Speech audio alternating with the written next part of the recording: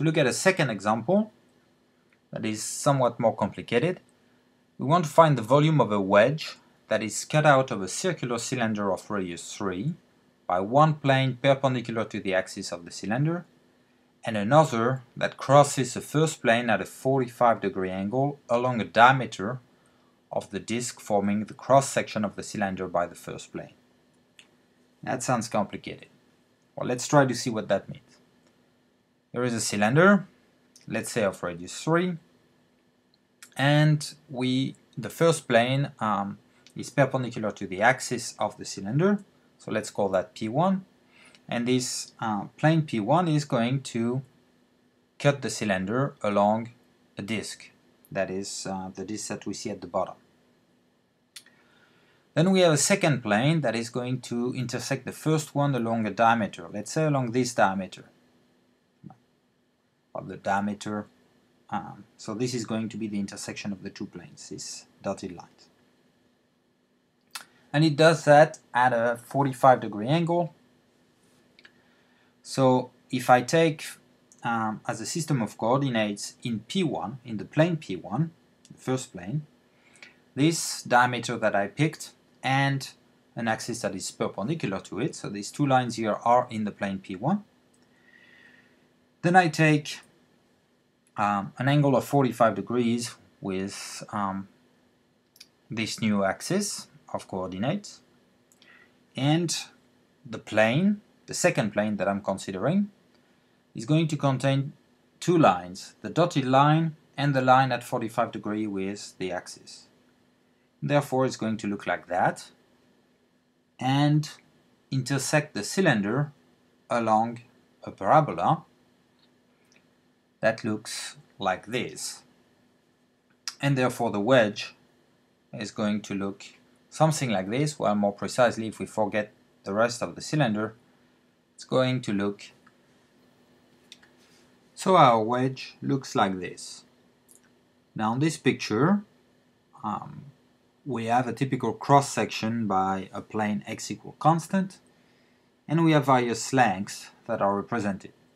So let's try to understand this a little bit better and justify why the length of one of the edges is 2 root of 9 minus x squared, while the other is x, and so on.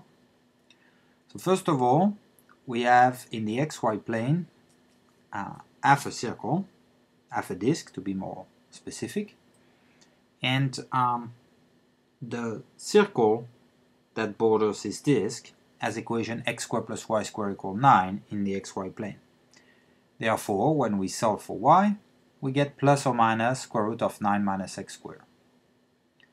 The plus square root of 9 minus x squared corresponds to the upper half circle, negative square root of 9 minus x squared corresponding to the lower half circle.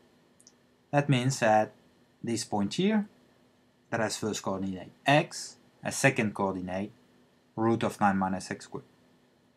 And this one that has first coordinate x has second coordinate negative root of 9 minus x squared. And therefore, this line segment has length 2 root of 9 minus x squared, and so does this one, and you see that we have a rectangular cross-section. To see the length of the other side, which is claimed to be x here, consider this right triangle. It's a right triangle and one of the other angles is 45 degrees, and therefore the other is also 45 degrees because the sum of the angles is 180.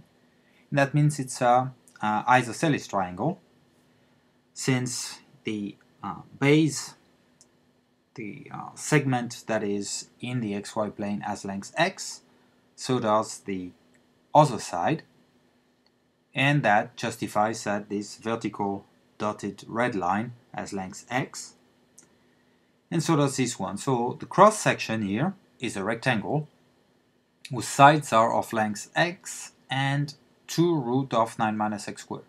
Therefore the area of the cross section by x equal constant is given by 2x multiplied by root of 9 minus x squared.